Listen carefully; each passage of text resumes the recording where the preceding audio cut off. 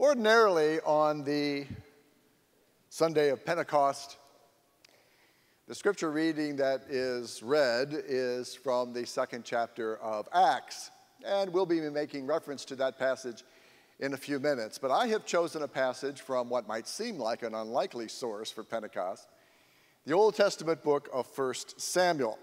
And this is from chapter 16, and I'll begin at the 10th verse. Leading up to this passage, I should say that what has happened is that Almighty God has decided to choose a new king.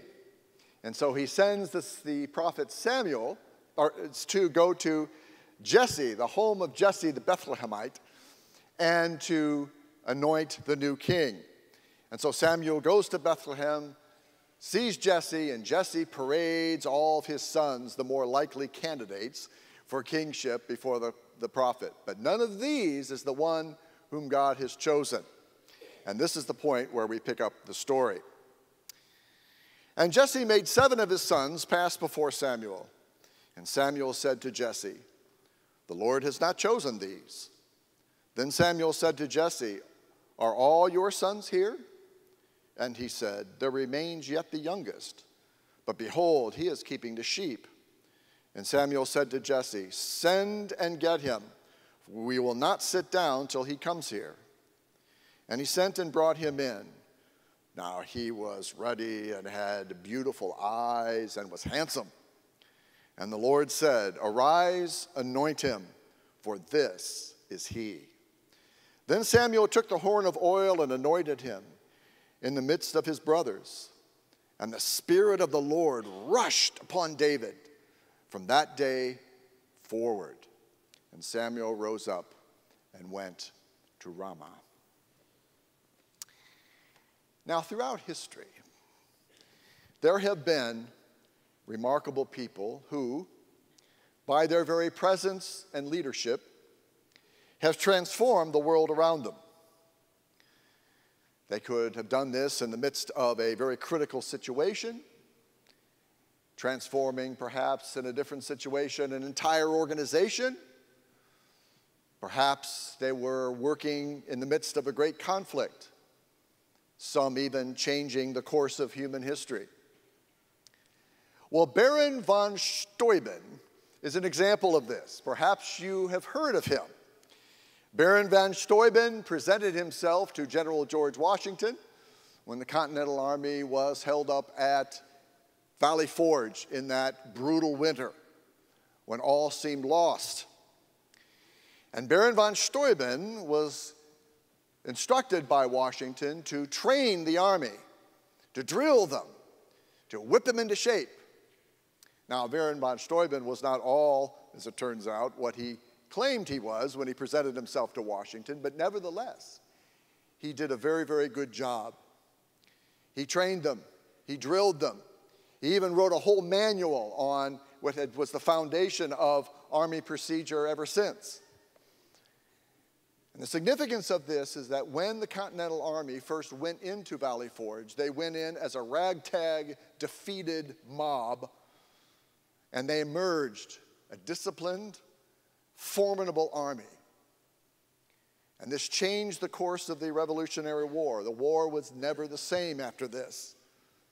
And with the coming of American independence, the world was never the same. And all this was providential. We have no idea how much one person can change, not only the course of history, can impact the world around us. Now, the greatest example of this, of course, is Jesus Christ himself. With the advent of Jesus, the totality of human history and eternity was never to be the same. But not just the impact on believers, but the entire world has been impacted by the Christian faith. And even the most secular historians would have difficulty disputing this, and they don't. But even mere mortals can have a profound impact on human life. To continue to name a few, do you remember that time when the Arab world was certainly shocked, but the whole world was shocked when then President Anwar Sadat of Egypt made this unprecedented flight to Jerusalem to meet with his decades-long arch-enemy of Menachem Begin, to make the first step to try to bring peace between Israel and Egypt.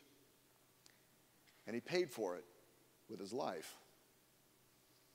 And then in India, we remember Mahatma Gandhi, who not only his work eventually led to the independence of India, but in South Africa and India, he challenged the evil of apartheid and the caste system and taught a whole population of people how to respect and to learn the value of every human being. He also paid for it with his life. And someone who was very impressed by Gandhi's methods to change the face of America, Dr. Martin Luther King, a Baptist minister from Georgia, who also paid for it with his life. But inventors, artists, authors, educators, entrepreneurs, people of all sorts have impacted our world. And bringing this much closer to our home, do I dare say that the trajectory and the growth of First Presbyterian Church has been greatly impacted by the ministry of Dr. Doug Pratt? Would you say so? Amen.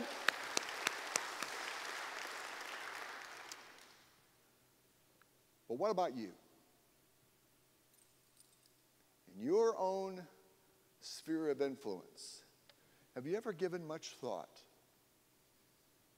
to the impact that you have had on God's world?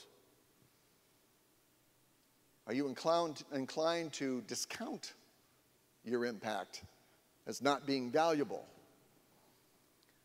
Well, this morning I invite each of you to think on it now. Not only what you have done, but what you could do. And I mean every one of you, not just a select few, but every one of you in your own sphere of influence, in your own place in life. I want to invite you to think about the impact that you may have on the world around you. Now, those of you who have been to the Great Banquet perhaps have recognized the sermon title, "To Renew the Face of the Earth." Yes, this is a phrase that comes from the prayer to the Holy Spirit. And during the banquet, we pray that prayer often, especially every time we are about to have one of the talks. We pray the prayer to the Holy Spirit, because this acknowledges the transforming work of the Holy Spirit. It expresses our faith that He, the Holy Spirit, is ever at work. He's there to guide, to sustain, correct if necessary, brings healing, empowers, gifts. Some of you perhaps don't even know that you can pray to the Holy Spirit, directly to the Holy Spirit.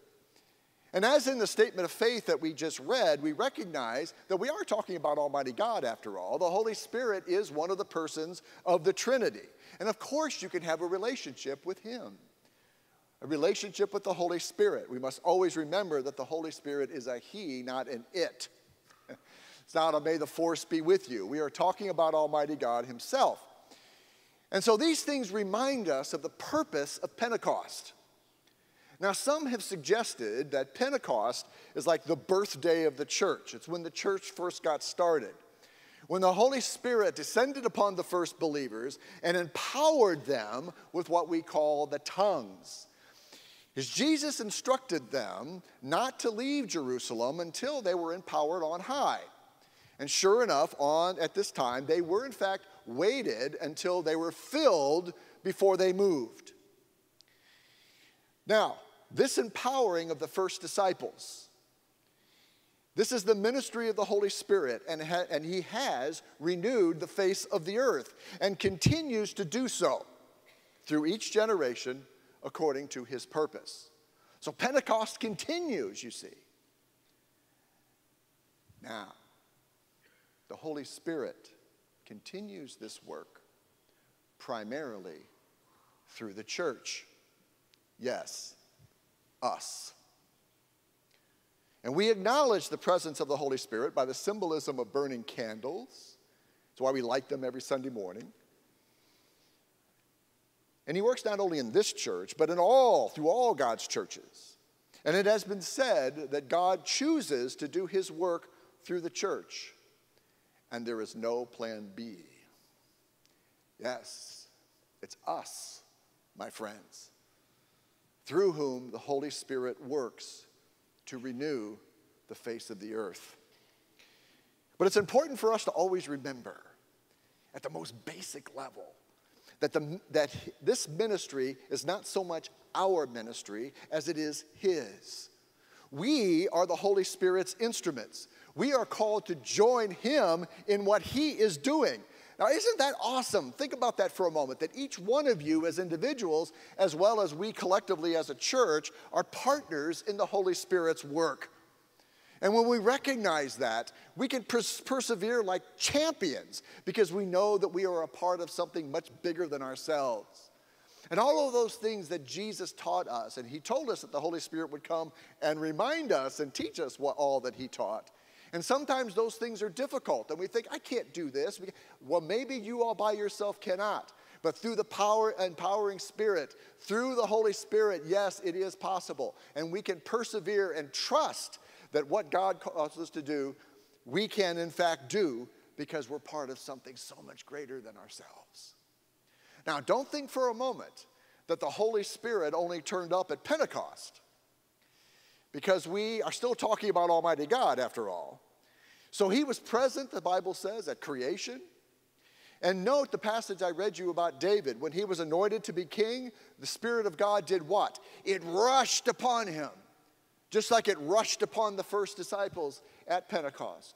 And the same thing was said of Saul when he was anointed king. Notice what the scripture says about this. He's told that the Spirit of the Lord will rush upon you, and you will prophesy with them and be turned into another man. Now, what does that mean? Be turned into another man. Well, this is exactly what Jesus was referring to when he had that conversation with Nicodemus. Do y'all remember this? In John chapter 3, Nicodemus comes, a temple leader. He's part of the Sanhedrin. He comes to Jesus at night, and he says, Rabbi, there's something going on here because you can't possibly be doing all these things if God isn't with you. And Jesus' response to him was what? Nicodemus, you won't even see the kingdom of heaven unless you are what? Born again. Born again of the Spirit. What does that mean? It means that the Holy Spirit comes upon you and transforms you from the inside out to the point where you're not the same person. Your spiritual DNA has been transformed. And so now you think differently. You view the world differently. You love differently. You desire differently. Everything has been transformed in the depth of your spirit. You become like another man or woman, as the case may be. Now, King David, the Spirit rushed upon him each day forward. And he was transformed, and he became a man after God's own heart, the scripture says. And he is the sweet psalmist of Israel. He has another title of his. And he played the harp. How appropriate that we have a harp this morning. Just as King David played the harp. But do you remember King David, the scripture says, how he would exercise his gift, and he would soothe the soul of King Saul when he was troubled. Remember that? And what a wonderful metaphor that is by one who is empowered by the Holy Spirit and the impact that such a person can have on the lives of others. He soothed Saul's soul. This makes me think of my own dear mother, who was one of the executive secretaries at the City Hall in the municipality in St. Louis County where I grew up. Now you can imagine at City Hall, people who work in City Hall, they get into conflict with each other, and they're going at it and being very angry. And my mother just had this way about her, that she could step in the middle of that and somehow disperse the anger and talk to them. And they started to communicate with each other, and they walked away, and they come to a good resolution. You can also imagine people, citizens, calling City Hall. They're not always happy. And they call City Hall, and they're upset about something. And even if they have a legitimate complaint, they may not express it in the nicest way. And they call City Hall, and they're yelling and complaining and blaming and whatever it is. And mom could just talk to them on the phone and could dispel the anger, talk them through it, give them the answers that they're looking for. And by the end of the conversation, they would go away laughing and having a very pleasant conversation. She just had this kind of impact. In fact, it got to the point where people would call City Hall, even if it was a different department, but yet still ask for her, because they knew they'd get a friendly voice, they would get a straight answer, and they would get them somewhere. And it would be a good experience with City Hall. This is what Jesus meant when he was talking about we are the salt and light. That the salt, that we are like a preservative of the community. And we also bring that special flavor to life. And that we bring light, that we bring a different way of viewing things, a different way of being. We demonstrate a different way in which we approach one another. Now, Pentecost was originally one of the harvest festivals of the people of Israel. The first day of the week after Passover was called the first fruits, and that's where you brought the barley offering into the temple. It's how appropriate that Jesus was resurrected on the first fruits, because he is the first fruits of the resurrection, of the new covenant, of the new life. But then 50 days after Passover was the second harvest festival, where then you brought in the wheat offering. And that was the day when the Holy Spirit rushed upon, you got this imagery now from Saul and David, rushed upon the first believers to begin their work that we are called to continue today. Now, in their case, they were empowered with the gift of tongues. They were able to speak in other languages so they could fulfill Jesus' great commission to go out into the world and make disciples. But we have been empowered with a variety of gifts. Now, the Apostle Paul has described in his letters, has given us several lists of those gifts that the Holy Spirit empowers his church with. Now, we're not going to go through them all today. That's a time for another class or another sermon. But the important thing to remember is this. Paul says that every one of us has a spiritual gift or gifts. And those lists of spiritual gifts that he shares in Corinthians and other places, he says every single one of us has been gifted in some way. And that the church needs all of them. Just like the human body has so many different parts. And you don't realize how much you value that part until it's not working or you don't have it anymore, right? It's the same way with the church. God empowers every single one of us with a spiritual gift of some sort. And this church and God's church in general needs all of them. And also, it's not appropriate for any of us to discount any of those spiritual gifts, how humble it might seem. Some of you might be saying, well, I don't know. I don't have the leadership like Dr. Pratt and preach sermons or teach Sunday school or play the harp or whatever. I don't do any of those high-profile things. But whatever your spiritual gift is not any less important than what Doug does, what I do, what Sophia does, what Barbara does, what Tony does. It is all needed by the church. Now, there was a man by the name of Demos Shakarian. Demos, maybe some of you have heard of him. Now, he comes from a whole different tradition. That he was Pentecostal, so it's not quite the same tradition as ours, but the principle is the same.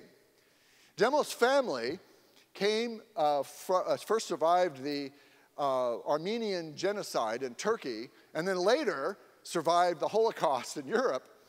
And he came to the United States and became a very successful businessman.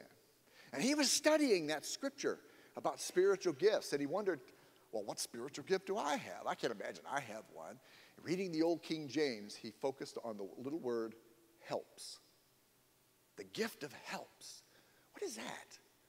So he started researching, he found out what that was, and he realized, he said, I'm not the kind of, I don't preach sermons, I don't teach classes, I'm not a prayer warrior, I don't do all these wonderful spiritual gifts, but what I do, what I am gifted to do is I'm good at organizing and creating an environment for those who have those gifts to do their thing. So he created a ministry called the Full Gospel Businessmen's International. Maybe some of you have heard it. And the idea was to bring the gospel to the business world, because that's the sphere of influence he was in. And so as a result, he created this ministry and brought in all these preachers and teachers and prayer warriors and people with a wide variety of gifts. And thousands upon thousands of people came to faith as a result of that ministry, and they very rarely ever saw him. But he was the one, God's instrument in making that happen. And so he wrote a book called The Happiest People on Earth. We do not currently have it in the bookstore, but if you ever want it, Ed can get it for you. But his point in his book is this: the happiest people on earth, he discovered, are the ones who have discovered and identified what their unique spiritual gift is, according to Scripture, and spend their life living it out. Because they know that their life is in sync with what Almighty God has designed them for. And when you spend your life doing exactly what God has designed you for, and it is blessing others and glorifying Him, they are the ones who have the great joy and peacefulness and satisfaction knowing that their life was being well lived for the benefit of the church and for the world. It's essential that all of us figure that out. Knowing that you do have a spiritual gift, what is it? Now, before we say more about that, the Apostle Paul wants to insert something else in the midst of this. Because when he finishes this wonderful description of spiritual gifts, he says that regardless of what your individual gift might be, there's a one that is greater than all of them. And that's when he starts his famous chapter 13 of 1 Corinthians, where he talks about the gift of agape love. And what he says is that I could have all of those other spiritual gifts, every one of them, but if I don't live it out with agape love, it is useless. I am nothing, and because it's all done with the wrong motivation. What is agape? Now, I know we read this passage at weddings all the time because everybody thinks Paul's talking about the warm, fuzzy love feelings and all that. That's not what he's talking about. I mean, it's fine. We kind of say don't do it, but what we got to understand is what he's talking about is a type of love that's not dependent on feeling. Agape means self-sacrificing, unconditional love. That means in any situation, no matter how I might be feeling at the time, out of my discipleship to Jesus, I'm going to choose to treat this other person the way Jesus treated me. And when you read the description of love in chapter 13 of 1 Corinthians, you discover that all of those things you could actually offer to your worst enemy if you chose to out of discipleship. It's not dependent on how you feel. And this is the only way that Jesus' seemingly stupid statement, love your enemies, makes sense. He's not saying have warm, fuzzy feelings. That'd be nice, but oftentimes that's not likely. What he's calling us to is to agape our enemies. And until we can do it in that way, all the other spiritual gifts get stifled. Now, what is the evidence? How do we know that I'm living out my spiritual gift? How do I know the Holy Spirit is working through us? How do I know that I've got a good grasp of this whole agape concept and I'm really being an instrument of the Spirit? Well, Paul gives us a clue. He describes the fruits of the Spirit. What is the result? What will people see? What will be the impact? Look what it says in Galatians. But the fruit of the Spirit is love, is joy, peace, patience, kindness, goodness, faithfulness, gentleness, and self-control. Now, we could easily, maybe we will someday, we could do a whole sermon series on this one verse, taking each one of those as a sermon by itself. We don't have time to do that, so we're not going to exhaust this passage. But just think about it for a moment. There's that agape love. He starts with that. The word love there is agape. But think, okay, the next thing, joy. You see, I've said this before, that this idea of a grumpy Christian, that's a contradiction in terms. How is that possible? When we realize what Almighty God has done for us through Jesus Christ, When we have the assurance that he's with us always and we're never alone, we can face any challenge. And that however our life ends, that's not the end of the story for us. And we realize the joy of knowing Christ. There should be, no matter the circumstances, at our core, a joy and a peace, knowing the great love of Almighty God in our lives. And do other people see this? It's not an act, not showing off, but the natural fruit of what is already in here, put there by the Holy Spirit. And then patience. What is patience about? People say, I have a lack of patience. Well, that's probably because you're focused on yourself too much. We lose patience because we're not getting things the way we want them, and we get impatient. But when we realize agape love is, first of all about him, but it's going this way, it's all about the other person, then patience out of that agape love just flows from you. Folks, sometimes you're working too hard. And when we realize that this is a fruit of the Spirit, it's a result of what has already been transformed within us. And then all the rest, kindness, goodness, all that. Imagine if all of God's people, all God's churches and every person in it across the world was living this out. Imagine the impact that would have in every sphere of influence.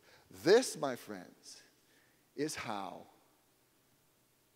the Spirit renews the face of the earth. And he does it through his people. Now, all of us are not called to the same sphere of influence. Some people, like the ones I named, are on a world or national stage. Others are community-wide. Others have prominent positions in the church. But all of us have families, have neighbors, other associations. And at this moment, we all have somebody sitting right next to us. But ultimately, the number or the platform does not matter. Wherever God takes us, whomever God puts us in contact with, wherever God places us, and whatever sphere of influence he gives us, we are called to exercise for the good of all and for the glory of God our respective spiritual gifts. And it is essential then that we discover what that spiritual gift is, or gifts, and being an instrument of the Holy Spirit, living out agape love and the fruits of the Holy Spirit that God draws out of us. That is how the Spirit works through us, and that is how the Holy Spirit renews the face of the earth. Now, my friends, finally, as I bring all of this together, if you get anything out of all of this, it's this. And I shared this with the church staff earlier last week as we contemplated Philippians chapter 4, verses 8 and 9. So he starts off by identifying brothers, whatever is true, honorable, just, and so forth. So all these wonderful things. But dropping down a little bit, he says, think about these things.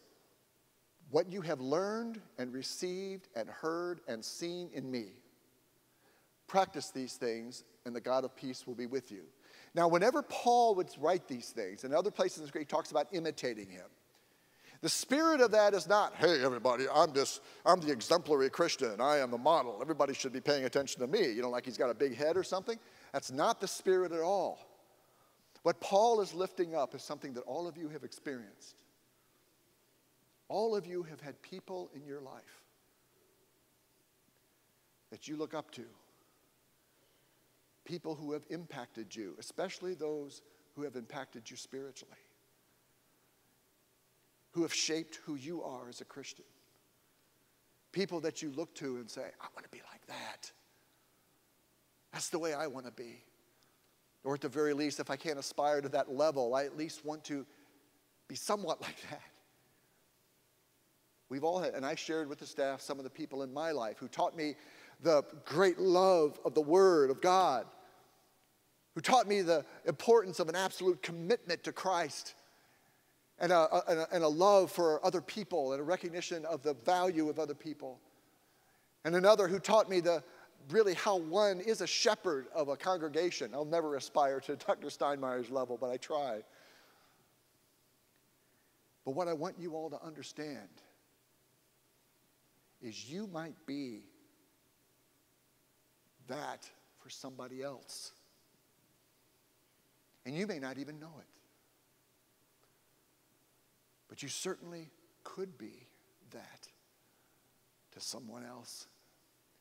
As the Holy Spirit works through you, may never underestimate the impact that you have on other people who are around you, for good or for evil. Because sometimes we don't exercise this very well, and it becomes a stumbling block to someone's faith or someone's wanting to even find out what Christianity is about, because when they see Christians, they're not sure they want to be a part of it. But then on the other hand, think of the opportunity that the Holy Spirit gives us by working through us. And when we exercise our spiritual gift and they see the fruits of the Spirit coming out of us. This is the whole point of Pentecost. So I encourage all of you to embrace Pentecost as your personal call to ministry. In your own uniqueness, in your own specific place, with your own giftedness of God. As we are His people, we are His instruments. And through us, He will renew the face of the earth. Let's pray together. Almighty God, we give you thanks and praise that when you ascended to heaven, you didn't leave us alone to somehow stumble through life ourselves. But you came to us again in the person of the Holy Spirit. And I pray, Father, that everyone in this room will find a renewed sense of relationship with you, the Holy Spirit. That they will be open to your leading. That you will help them identify their unique gift for the good of all. And help each one of us, Father, to live our lives in a way that glorifies you according to your purpose. Thank you, Father, for hearing our prayers, and we offer them in Jesus' name. Amen.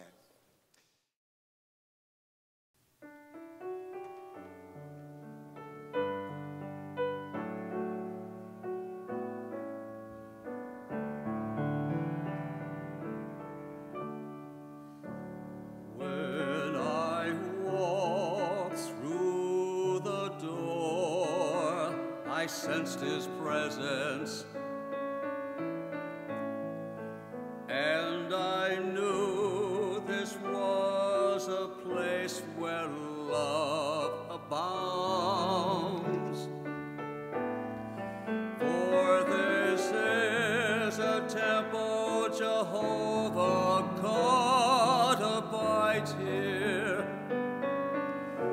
and we are standing in His presence on holy ground.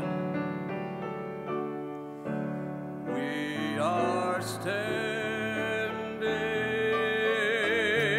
on holy ground, and I know that there are angels all around. Let us praise Jesus now. We are standing in His presence on holy ground.